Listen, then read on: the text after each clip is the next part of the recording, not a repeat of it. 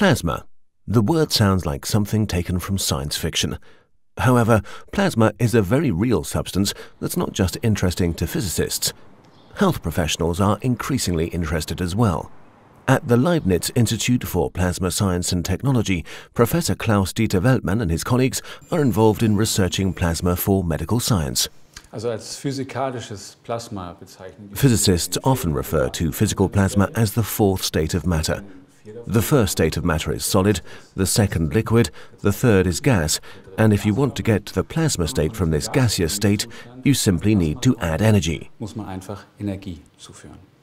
Energy input happens in so-called plasma sources. These devices ionize air or other gases with electronic fields in a tube and produce cold plasma, which, among other things, is used to treat skin. We at the INP do not work so much with air, we work with the noble gas argon. This noble gas makes it possible to achieve very accurate control with the plasma sources in medicine. The gas and the entire reactive gas species that are involved in wound healing or other processes need to be controlled. This cannot be achieved with air, which always has a certain amount of moisture that is different in Berlin compared to Munich, for example. Plasma medicine is a relatively new field, whose applications need to be intensely put to the test. In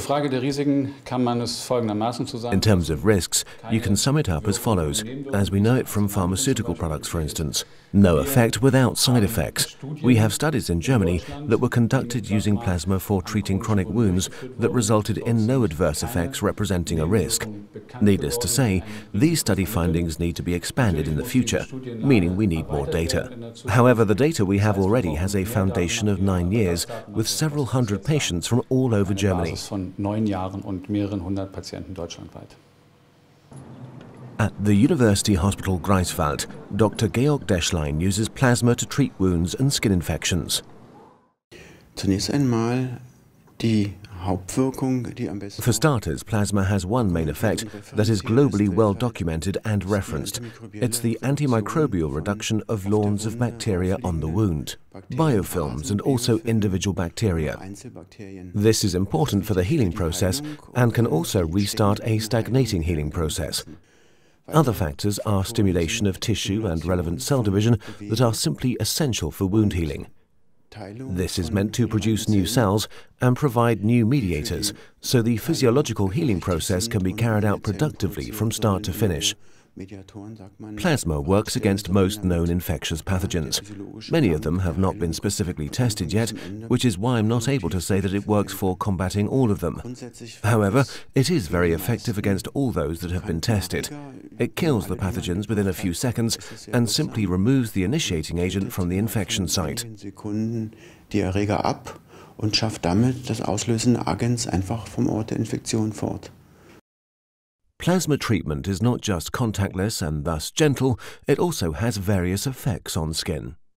Im Vergleich zu den konventionellen Therapieformen kann die Plasmabehandlung Compared to conventional types of therapies, plasma treatment can truly compete with antiseptics against microbial infections of skin and wounds. It can definitely compete with antibiotics because you can treat things locally in this case and do not have to take pills. Plasma has benefits in the treatment of infectious diseases, cancer and inflammation by not just being able to combat pathogens and repress cancerous tumors. It can also primarily combat hypersensitivity reaction to allergens and positively influence pain sensation or paresthesia. Die Hypersensibilisierung bekämpfen kann durch Allergene und auch die Schmerzempfindungen, die sensitiven Missempfindungen auch vorteilhaft positiv beeinflussen kann. The technology is still at the beginning stages of its development, but it could soon be an integral part of medicine.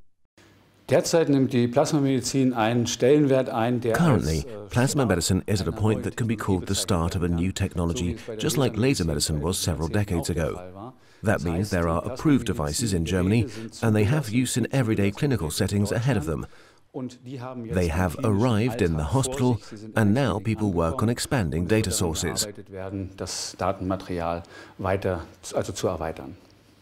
Die Plasmamedizin Over the next few years, plasma medicine can practically take on brand new fields in medicine, for instance in the treatment of recurrent infections and mycosis.